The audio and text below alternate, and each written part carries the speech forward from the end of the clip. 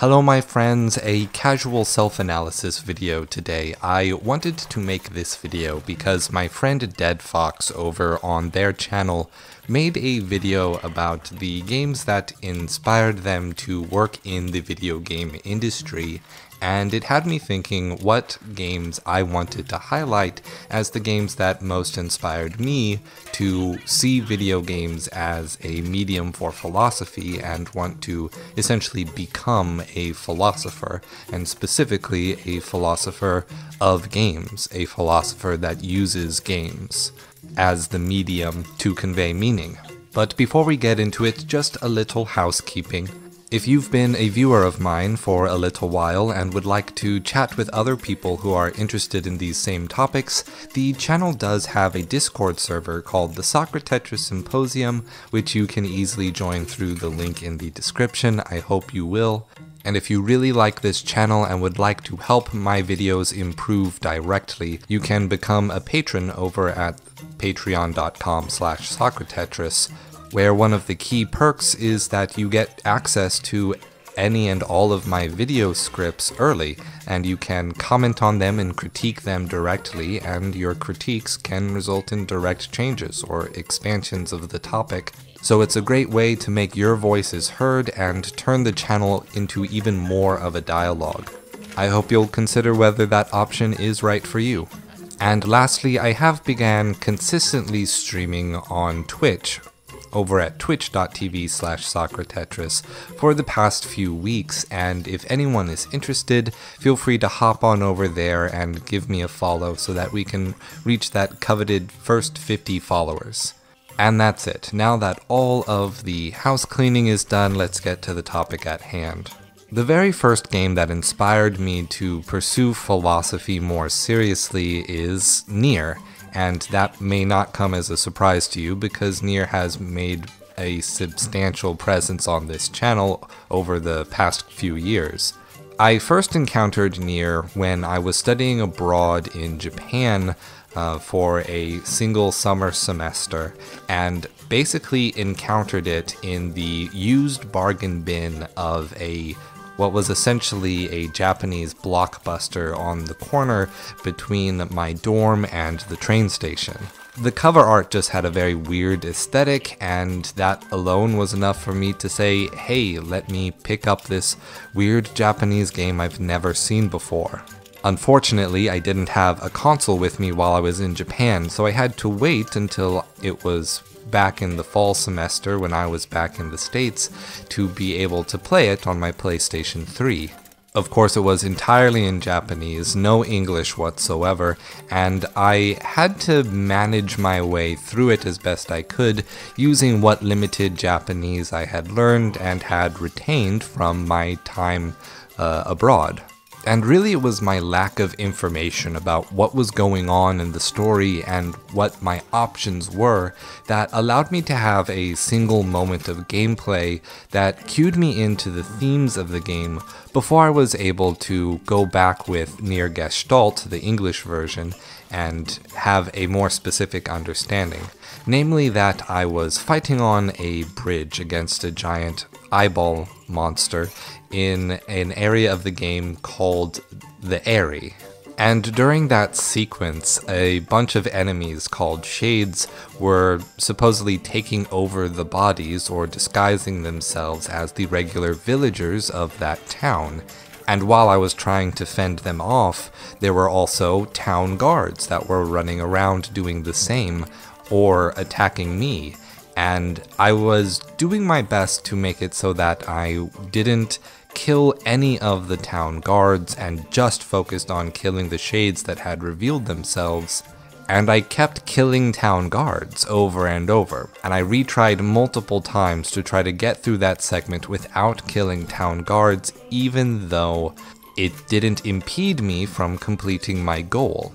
And that was the first thing that cued me into Nier as a message about the nature of power and how humans relate to power, how power gets out of our hands and out of control, even if we are the one wielding it. And it was through that first insight that I was led to play the game in English and look at all of its constituent parts to suss out a much more specific narrative. And it was that analysis that helped me to see the potential games had to have their different elements, their rules, and their narrative connections to gameplay to be lined up as an argument that can lead to a conclusion, and one that people can experience intuitively through play without having to actually engage in a formal dialogue, because the medium of dialogue was play, was interaction. The dialogue was tactile, not vocal, and that potential was extremely inspiring to me. The second game that really made me see video games as a further potential for direct and scholastic philosophy was a game called the Talos Principle, where a completely optional aspect of the game was to click on these old-style computers and have a conversation with an artificial intelligence that was situated to discuss what your purpose in the game was and to cause you to evaluate your condition, not just as the artificial intelligence that made up the main character, but you as the player in your actual life, because it engaged the artificial intelligence using real-world philosophies, as well as a specific fake philosopher that the game made up in order to facilitate the messages that it wanted to propose and discuss without actually forming a conclusion on. The game was hyper-focused on gamifying dialogue, and specifically making that dialogue a discussion of philosophies that ran you through the gambit of trying to feel like you needed to win a conversation, to just trying to give information to help out other people or other players in the world, to having a conversation just for the fun of it, to see what ideas come out of it. No attempt at goodwill or an attempt at one-upsmanship at all. And I see the potential of the Talos Principle in that it is a game, and therefore it motivates people to actually play it, to try to solve the puzzles and get to the end using its setting and its mechanics. But at the same time, while it distracts you with playing a video game, it demonstrates that a philosophical dialogue can be so many different things, and that it can be accessible to the average person, to anybody who comes along and starts talking about any of the subjects. And something that's always frustrated me when engaging with philosophy is that people often give up too quickly when it comes to trying to think about the great ideas that have formed the foundation of culture. Anyone can engage in a philosophical dialogue, but often there's just trepidation for trying to get past that first barrier of not wanting to break social norms or not wanting to come off as stupid against someone who is already educated in the area.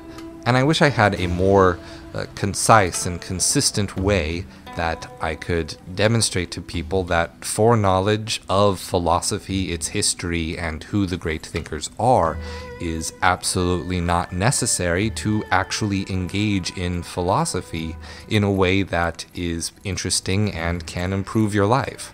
I guess the best metaphor that I can draw with having a conversation with a, philosophical amateur is that in martial arts and combat sports, when you spar, no matter how good you get, you always want to still spar with people who have never had any training, because people who don't train in martial arts can and often do surprising things that you wouldn't expect, that you wouldn't predict from someone who is trained and has more consistent or reliable patterns. And being able to respond to the unpredictable makes a trained fighter better at executing and responding with their training. And the same can be said for a philosopher. someone who is not familiar with the practice can come up with an idea that is completely out of left field, that is not standard to the tradition, and essentially force you to come up with some reply, or often to just say, I don't know, let me get back to you, or I don't know, let's think about this topic together and come to an answer. So the Talos principle is number 2 because it's a way of getting people to have that first philosophical discussion, an actual formal philosophy-based discussion in a completely safe but also completely engaging way. And the last game for this video is going to be, what else? Bloodborne. Bloodborne and Dark Souls 3 and the other From Software games, but primarily Bloodborne, demonstrated to me that you can achieve a ludonarrative resonance with your game in a very simple and straightforward way. FromSoft games are so famous for their obfuscation of information in order to tell a very subtle story that is missing pieces, and that alone can motivate a lot of people to go and try to uncover the lore. But I think what's more interesting to me is that beyond uncovering lore, there is a lot of information about what your character is and what your character is doing, held entirely within the player's stats. Both my Bloodborne and Dark Souls 3 philosophy of games videos spent a good deal of time actually looking at the stat blocks and trying to understand what it means to be simultaneously engaging with elements that the world, the setting of the game, is trying to tell you are at odds or aren't compatible. And so these simple RPG mechanics take on a sort of personal ontology where the mystery is not just what is going on in the world and what is the story that's unfolding, but who are you as a person and what does being that person mean? I feel as though I'm probably explaining it in an esoteric way, just like the games do. So let me put it like this. I praise Nier a lot for its ludonarrative resonance, its connection of the game's themes to game mechanics through metaphorical association. But the way Nier achieves this is to essentially make every single aspect of the game, no matter how small, be a reflection of whatever message they are trying to get across, and that is sustained both in the original Nier and in Nier Automata. Bloodborne, on the other hand, does it very simply in that only 1 or 2 stats on your character block are going to have a metaphorical significance, a metaphorical attachment to the larger themes of the game's story, and the player gets to engage with those themes by choosing whether or not to engage with those stats and what those stats do for them. And whether or not they choose to engage with those stats doesn't outshine the agency that comes with being able to take certain actions to choose an ending of the game, or at least try to choose an ending of the game if you are on a first playthrough and you don't really understand what's going on. I use Bloodborne in particular because I feel as though of all of the Souls-like games, Bloodborne actually has the most straightforward story and the most straightforward law, if only because it is entirely self-contained. It takes very careful attention, for sure, but by looking at all the information that is presented to you through item descriptions, through your player stats, you can really predict what that third and true ending is going to be. And at the time of release, when people were first getting to their first endings of their first playthroughs, so many people were extremely surprised and confused at that third ending, and it caused people to spend a lot of time analyzing it and trying to suss out how the heck your player character goes from everything they've experienced to becoming a god in the form of a slug.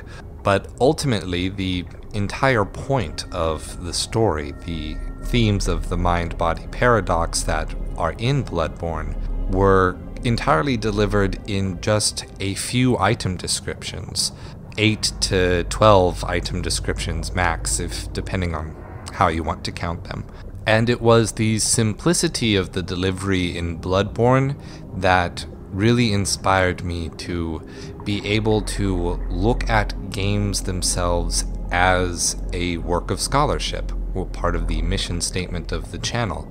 And it taught me to never turn my nose up at a game on its face, because no matter how simple the game, if there is even one aspect that presents some kind of metaphorical significance that player agency can engage with, then the game can be said to be philosophical.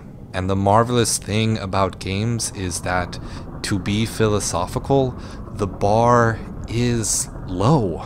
It's so low for a game to have philosophy in it, to be philosophy to some extent.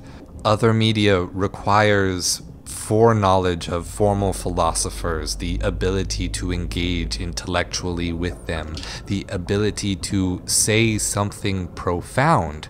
And that's a very specific skill set. With video games, the idea can be felt in your hands and your experience. It's an embodied knowledge.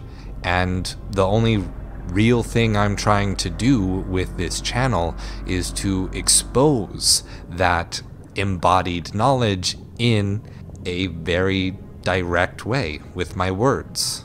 And to a certain extent, I completely accept this reality.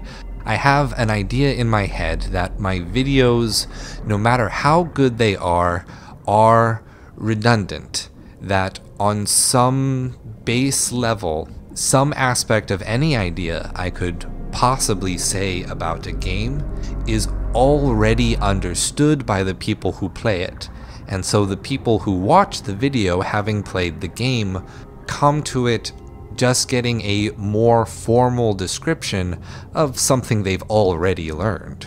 And it's amazing to me to think that every person who shares my love for this hobby is already in some way an intellectual. So I feel as though I'm surrounded by intellectuals that no one else is paying attention to or has an opportunity to talk to. So I honestly consider myself lucky. I consider myself lucky to be on the forefront of a new philosophical medium. And I suppose that's enough getting very overly emotional about my passions. So let's go ahead and wrap the video up with one last announcement.